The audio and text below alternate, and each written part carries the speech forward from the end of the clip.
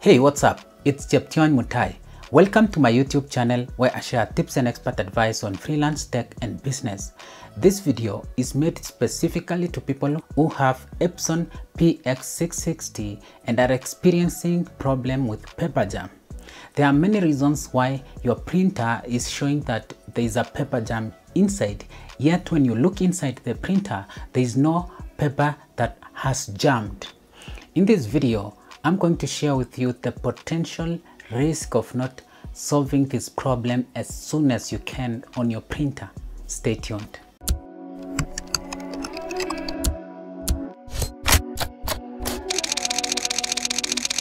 Hi.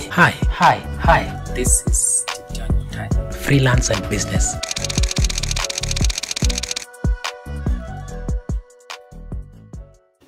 So as you can see, this is my Epson PX660 printer. It recently had a problem with paper jam, and after I called a technician to come and see, I realized that the problem had caused other problems that later costed me a lot of money. So I'm going to show you some of the things.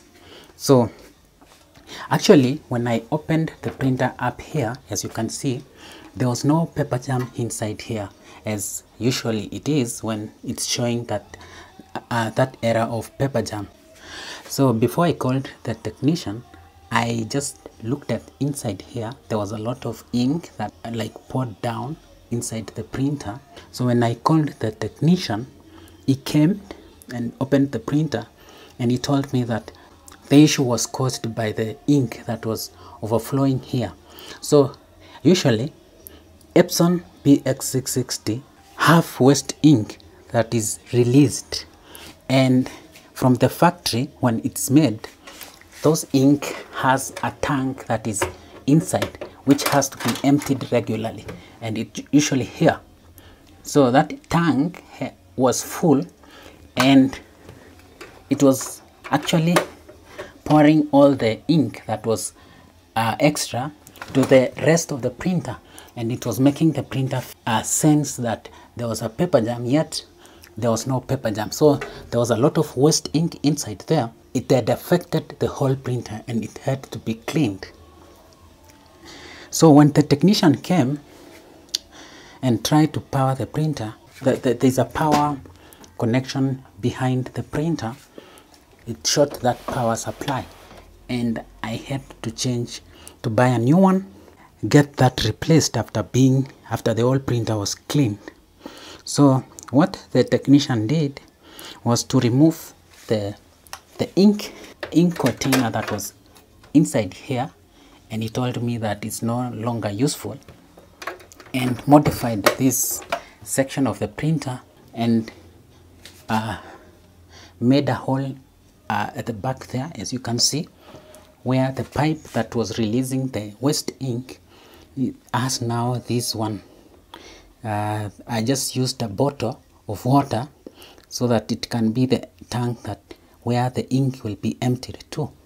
So as you can see, that is the new waste ink bottle that where the ink will be released to. The waste ink will be released to. At the end of that, after cleaning all the printer, the ink that was being released from the printer had affected the printer motherboard. This is the printer motherboard.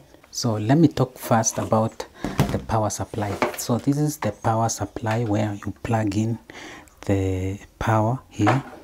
So this is the power supply that was, as a result of the ink entering inside here, it had to be replaced because it's short. So I had to replace this, and it costed me 2,000 shillings.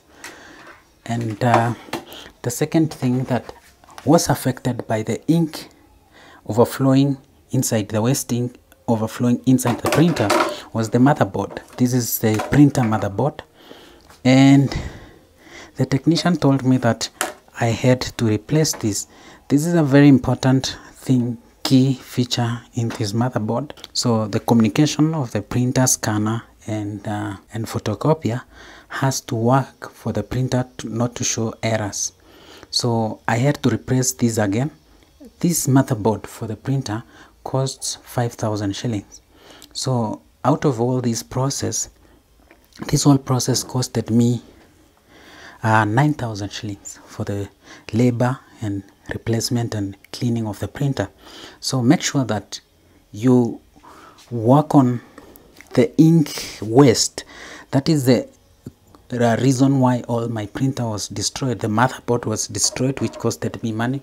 The power supply, out of that problem of waste ink going to the wrong direction, so inside the printer, I had this one short and the motherboard short, and as a result of that, my old printer, I had to replace all this. If you have a new printer, PX660, ensure that you have your waste ink outside the printer, like the inks here. Let me show you. These are the ink for the printer as it comes any other PX660, but make sure you have your waste ink going outside there. That way the waste ink will not like get poured inside the printer, resulting in the motherboard or any other place of the printer getting damaged by the ink. And that is it on how to resolve the problem of your Epson PX660 printer. I hope you found this video helpful. Give it a thumbs up and subscribe to this YouTube channel. Also, visit my website on cheption.com to learn more. Until next time, bye bye and take care. My name is Cheption Mutai. Looking for professional screencast video production services? Request a free quote on www.techtubstudio.com.